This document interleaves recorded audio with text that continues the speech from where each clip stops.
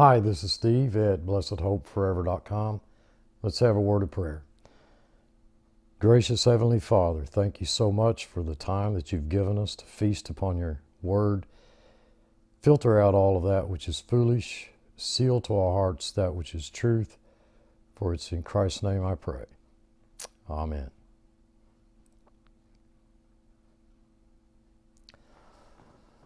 I want to thank you all again for joining us in our studies here in 1 Corinthians, the first epistle to the Corinthians. In this series of videos, we've been going through this verse by verse, and we've just now gotten to the 6th chapter, chapter 6, 1 Corinthians chapter 6, verse 1. I'd like to take some time to discuss some underlying truths that are not immediately apparent in the few verses that we're about to look at. They're somewhat controversial as well. Why are you here listening to me? You know, if you're here because you feel sorry for me as an old man, then don't click on these videos. Having friends, being friends in Christ is really a wonderful thing. But ministry and church, you know, it's not a Christian social club. Why do you go to the church that you go to? You know, because it has a three-lane bowling alley, swimming pool, basketball court, ping pong tables, and you know, who knows what. A quick 15-minute Bible study, and then you can sit around and visit. You know, the kids can, well, they can play games because, you know, it's a good place to get a free meal. Is that what church is? Why do people go to church? You know, I've had people say to me, well, you know, we picked the church that we did because our parents went there, or we picked the church we did because our kids like it. Well, that's probably the worst reason in the world. You know, if the kids like it, well, they're surely not being fed solid biblical food. If you're having a lot of fun in church, you're really probably not learning anything essential. Now, that's just my own personal view. Our first concern should be, are we being taught solid biblical truth? What is this church's what is their theology? You know, going to Christian church for fellowship, I can't argue with that. I mean, I enjoy Christian fellowship on Facebook, wherever I can find it. But that can be done separate from what we would call an organized church. It seems to me that we are called together to feast on the Word of God and to enjoy each other's fellowship. And if that feast isn't there, then I don't see how we can call it a church or an online ministry or anything else. You know, whether it's a brick and mortar structure, you know, a pole barn, or social media platform, we go where we go because we want to learn what God says. We are, dearly beloved, we are a body of believers who are saints, and our entire upbringing, our entire background leads us to look at production and merit. What did the thief on the cross do to go to heaven? Nothing. What did the beggar do? Nothing. And if, for those of you out there who think, well, that isn't fair, you know, immediately your theology is wrong. A person doesn't go to heaven because of what he does, he or she does. Most Christians know that we don't really, I mean, at least a lot know that we don't go to heaven because of what we do, but 99% of them don't believe it. Christians They loudly profess, oh, I know I'm saved by grace, and yet they live like they're saved by merit. Well, Steve, you got to admit, God likes the one who tries more than the one who doesn't try. Folks, I don't know how hard the thief on the cross tried. I don't know how hard the beggar tried. How can you say that if you know biblical truth?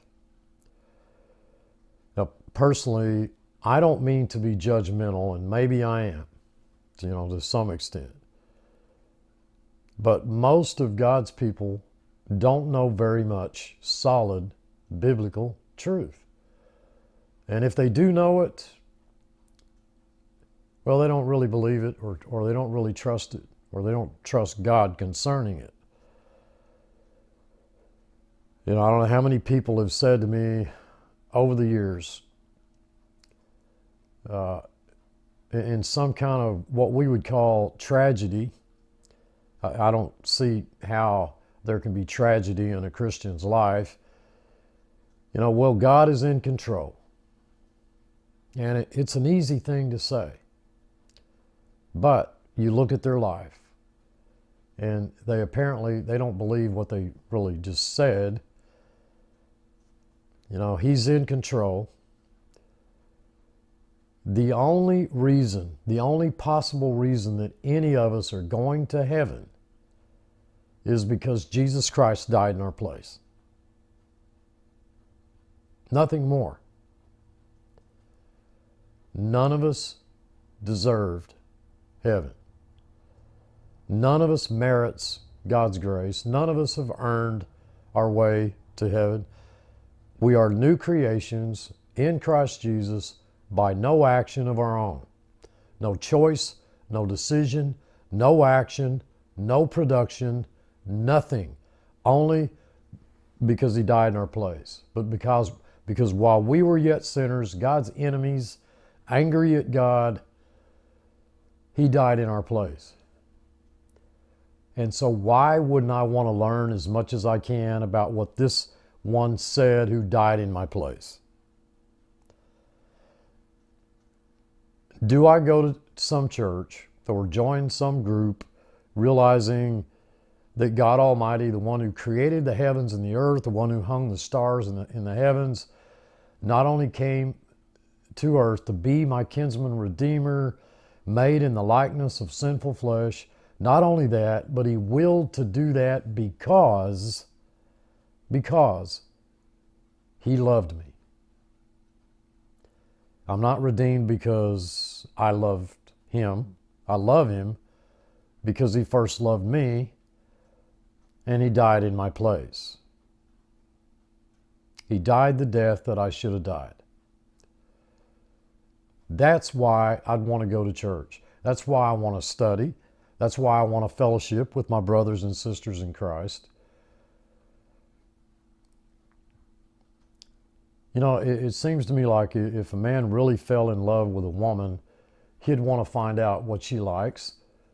He wouldn't spend his time buying food for her that she doesn't like to eat. Why, folks, why is that not infinitely more important in my relationship with Christ? What did my God say? And I've talked to ministers, other Christians over the years. I've talked to Christians who say things that are directly contradictory to what's in Scripture. It makes me wonder if they even study at all. They must not study. If they do, they apparently don't believe what they read, what they study. Any one of you who believes what Jesus Christ said, you believe it because you're already his sheep. You didn't do anything to become his sheep. You didn't deserve to be his sheep. You weren't seeking to be his sheep.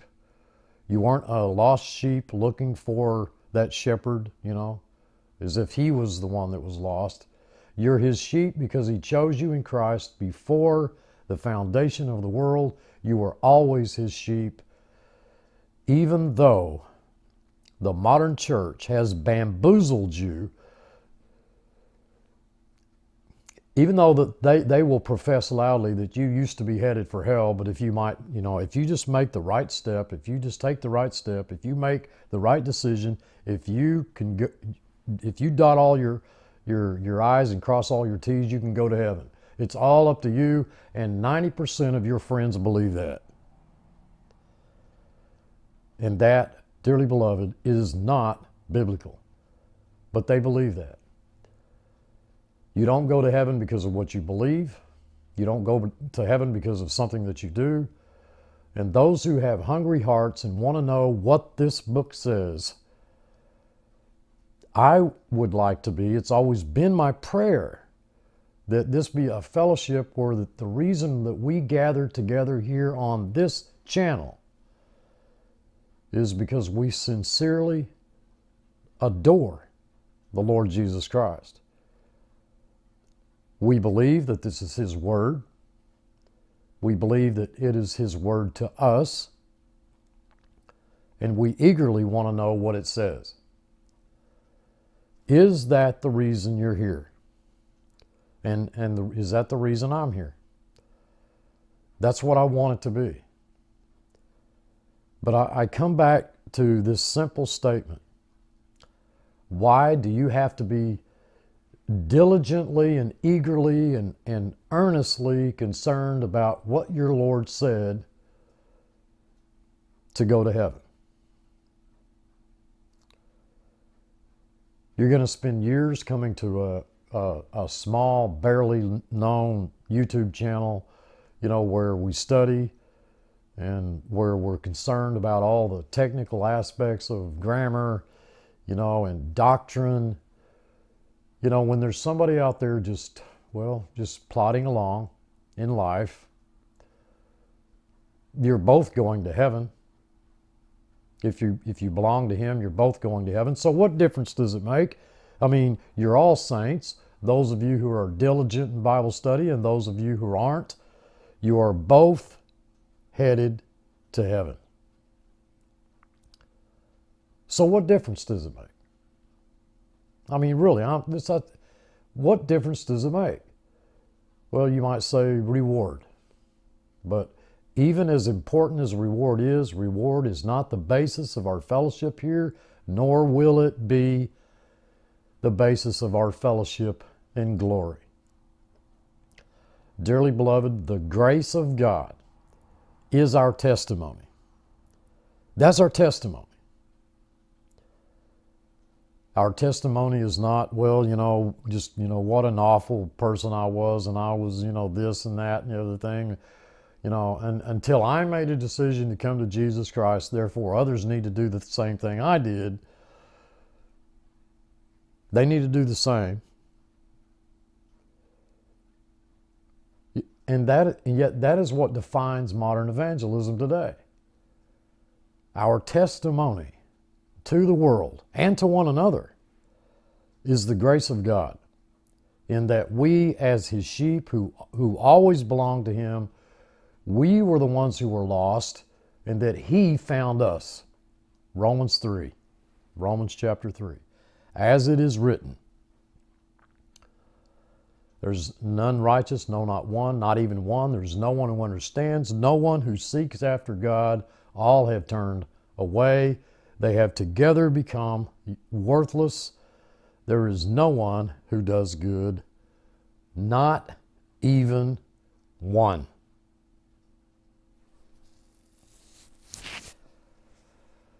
God's grace, folks, is what defines us as Christians. His grace is our testimony to a lost and dying world. His grace is our testimony to one another. So, we're going to step into that legal court of the world, that legal system, in order to settle disputes among the brethren? Or that our testimony to the world then becomes something contrary to the very grace of God that we both believe and we preach? Is that what we're going to do? Same with marriage.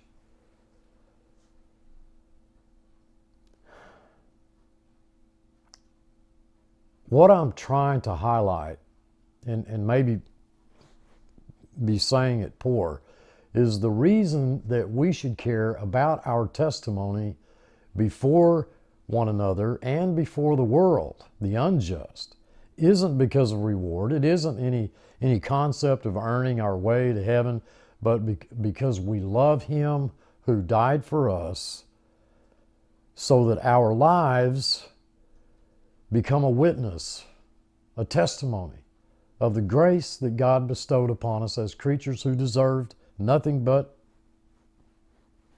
hell. And that includes grace shown toward one another. And dragging one another into court to settle some minor dispute is contrary to that grace. And I say minor because the sufferings of this present time is not worthy to be compared with the glory which shall be revealed in us. Romans 8:18. So why not suffer wrong instead, if need be? Chapter 6 begins, "Dare any of you having a matter against another go to law before the unrighteous and not before the righteous." Because when we go before the righteous to settle some dispute, the verdict, the judgment will always or should always be seasoned with grace.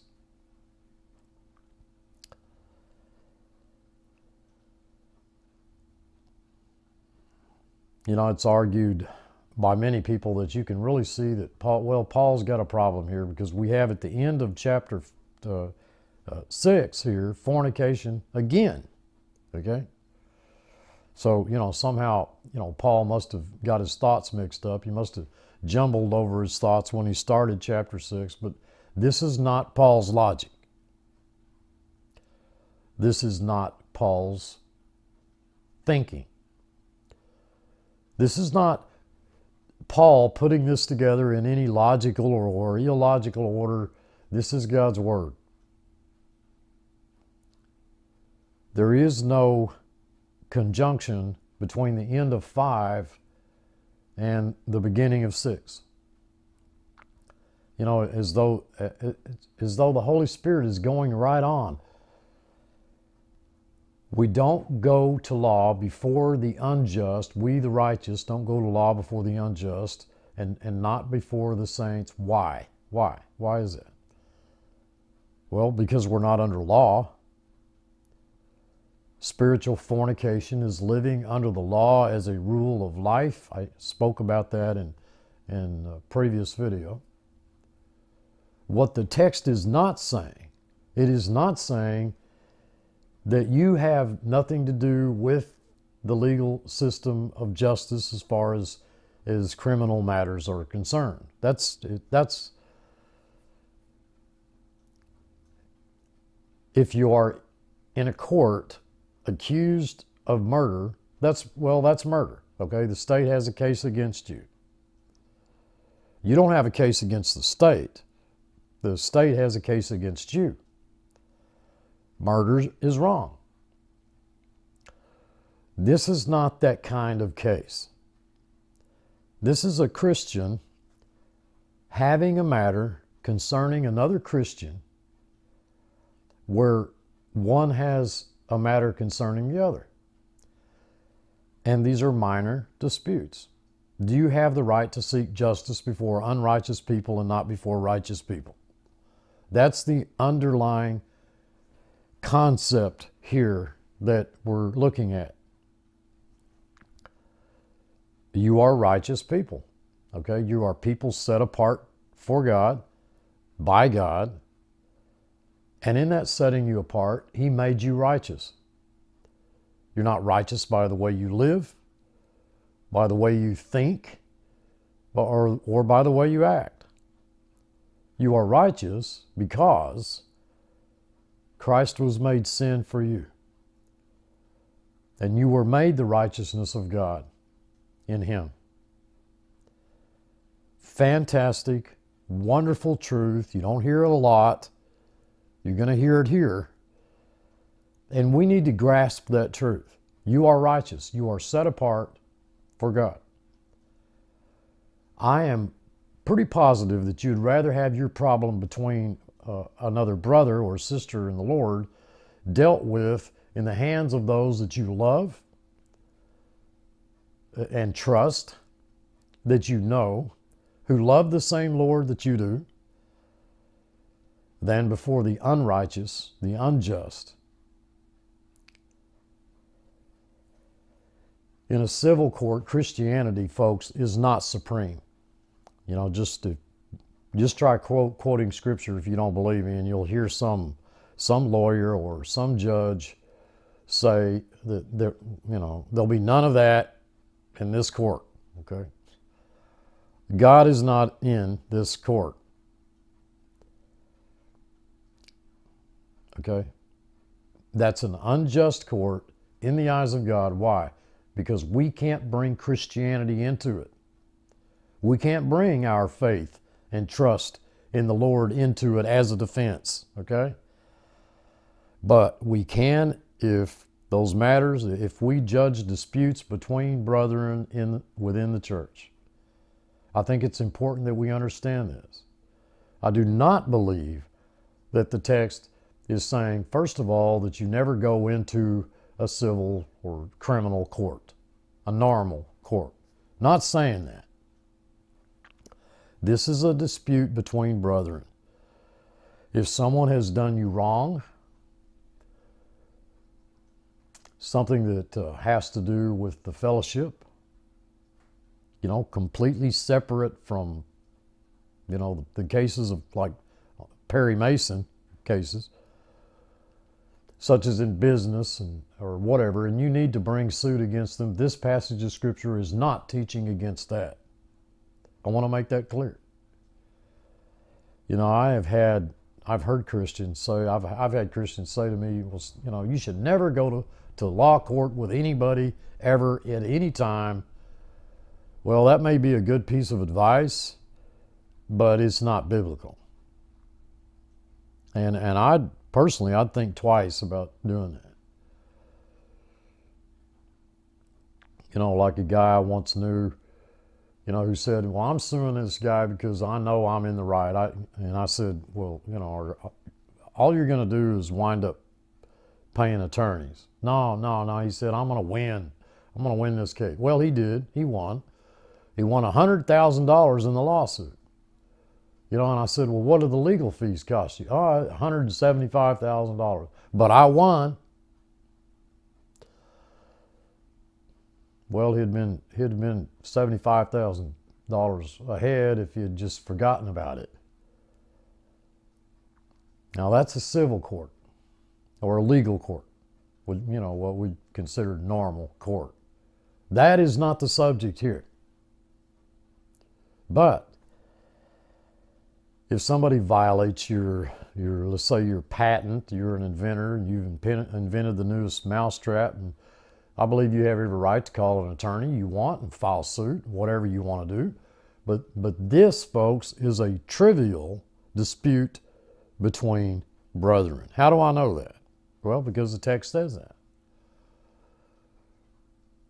Look at verse 2. Are you not unworthy to judge the smallest matters, the most trivial matters? Okay? So God's talking about trivial disputes among Christians, between brothers, the brethren. We're not looking at a church here where, you know, somebody says, you know, I want the elders to come in and judge the matter because that guy over here, he killed my wife and I want them to judge that. That's not what we're talking about here. Not what we're talking about. We are talking about the common disputes, minor disputes that exist between Christians, and they shouldn't be aired to those who are not in the body of Christ. Dare any of you the context makes it clear. It's another Christian. It's another brother or sister in Christ. Are you going to seek justice before unrighteous people rather than those who are righteous? And that's the concept that I've been trying to build. All of you people here who know and love the Lord Jesus Christ are righteous. You're set apart. We saw that right at the beginning of this study. You're set apart by God, and surely with your interest in the Scriptures, your interest in the Lord, you would be a much better group of people to judge between brethren than those who are unjust.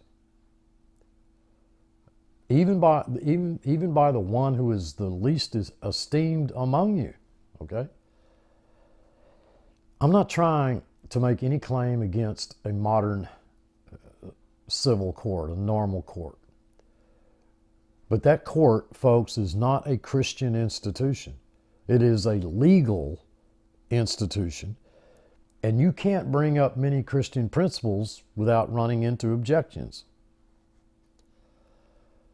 And we don't want that. I don't know at what point that you would call a matter trivial. You know, but the text says that we will judge that world system. Isn't that interesting? As well as judge angels, which to me, means fallen angels, not perfect, unfallen angels. I don't see where they need to be judged. So why would we not just suffer wrong? Allow ourselves to be defrauded. We've been blessed with every spiritual blessing in the heavenlies.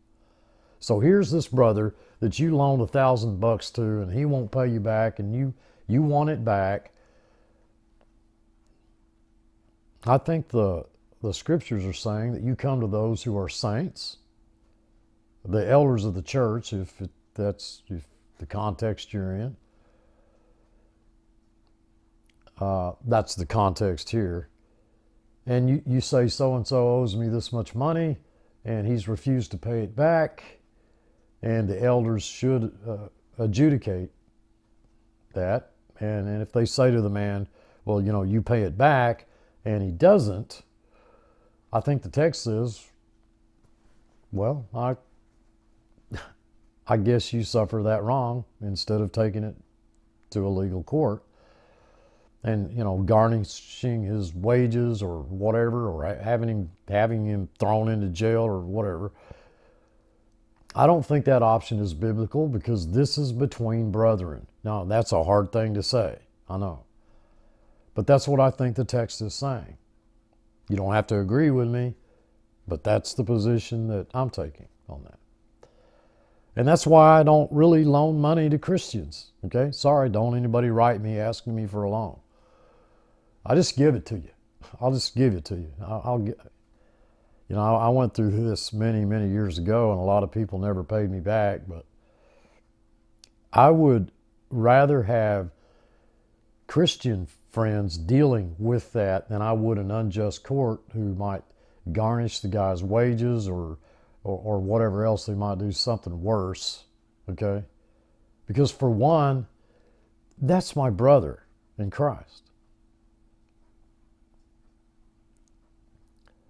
And just as importantly, I don't want my testimony before the unjust or the brethren, for that matter, especially, well, I don't know. I don't want that to be something contrary to what I believe and teach about the grace of God that's been so lavished upon me.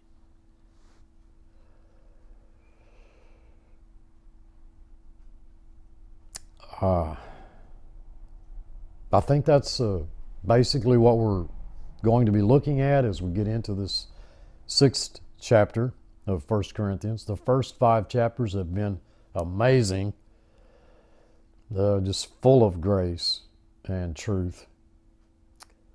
So I encourage you to continue on studying along with us, while at the same time, I encourage you to look up, for our redemption draws nigh. I believe there's every reason to believe that we are on the verge, on the precipice, on the edge, if you might say, of seeing our Lord and one another. And if we're not, then God's grace will sustain us along the way, however long that way might be. I love you all, I truly do. Please continue praying for the direction of this ministry. I pray for you all constantly. I love you all. I truly do. Until next time, this is Steve. Thanks for watching.